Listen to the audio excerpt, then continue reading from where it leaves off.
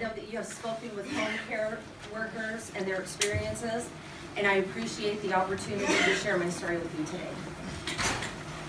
I've been a home care worker for 16 years, and I love caregiving. I love being an advocate for those who can't advocate or have a voice for themselves. I got into home care kind of by chance. Almost overnight, I was a single mom with 4 children and no real labor or job skills. And however, the reason I'm here to share is the reason I have a passion for caregiving and home care is RJ. I have a picture of RJ. Okay. Back in this time, I had 2 priorities. I had my children and RJ. RJ was born with isolated lissencephaly, which caused his brain to have a smooth brain. At the point that I cared for him, he had already spent 9 years with professionals in his life, believing that he couldn't understand his surroundings. But for 5 years, I, along with his mother, sacrificed and fought not only to keep RJ alive, to make sure that he knew love, joy, music, and playtime. RJ loved his bath. It was his absolute favorite. And he would love his massage after his baths. I used to rub his back and tell him, watch it wiggle, see it jiggle, like the Jell-O commercial, and he would giggle and laugh. But soon that fight became a fight of letting him go. Wow.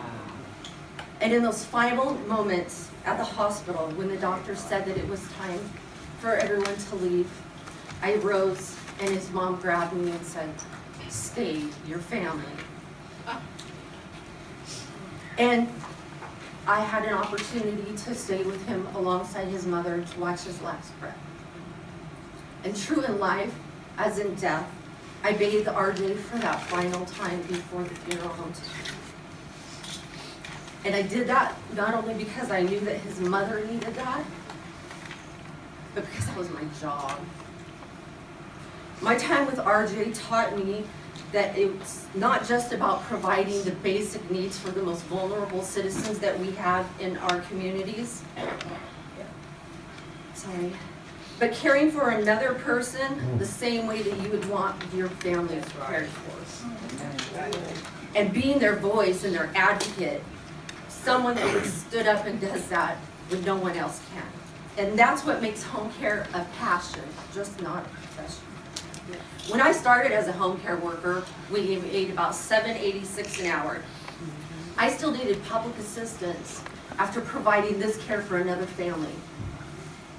Just to make our ends meet, I lived in poverty, and my older children at the time sacrificed their after-school activities for the younger ones, because that's what families do. And so that's why in Washington we organized, and we built an organization of home care workers that were ready to take on the broken home care system and create one that works for families by raising wages, creating real quality trainings and education opportunities, and having a retirement plan, the first of its kind, so that home care workers continue to do the work that they love. And in Washington, home care workers now start at about $12 an hour. We have access to training and a retirement plan. However, across the country, we're losing quality professionals because they can't afford to continue this profession. And that's a travesty. And that's why we simply cannot afford to allow them to leave this occupation. And that's why we're going to continue to fight. Senator, thank you again. I appreciate you being here today and listening to my story. We know that we can count on you to continue to fight all of our fights. And please join me, everyone, in welcoming Senator Murphy.